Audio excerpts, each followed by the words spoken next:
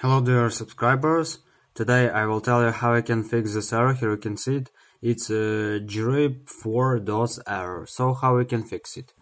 First we need to go to our Google and just write in Google download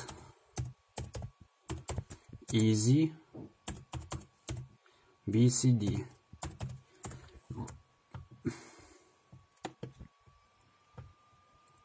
So here you can see first link. So just click download now. Now we need to wait after download will start. Here you can see. So we need to wait. It takes only 2 megabits. That's why it's exactly not so long time takes to download it. Click next. I agree. Next. So just click run easy BCD. So now we need to wait after our app will load. So here you can also choose another language if you want. Just click go.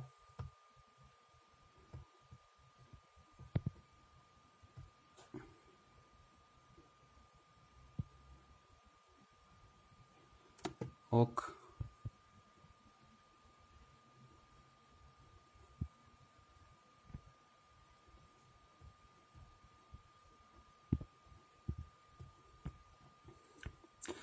So now here you can see our menu.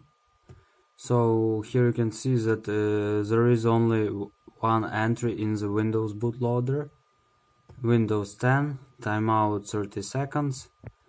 And also here you can see I also have only one operation system here, Windows 10. So if you want to add another, you need to add another operation system. You just click here, add new entry. Here you choose type, name, drive. Also, if you want to add the ISO version, you need to open with GRUB ISO version. You just download this ISO version, and now you just click find your file with ISO and add it here. So after you add your ISO file, here you can see it's different. It has different hard disk files, VHD, VHDX, and IMG. So also you add it, just clicking 2 times here and click open. So after you just click save and close your app and try to restart your computer. And I hope that everything will work. You will open your operation system from ISO installation, your operation system from your ISO or virtual hard disk. So thanks for watching, have a nice day, subscribe to my channel, click like, and goodbye.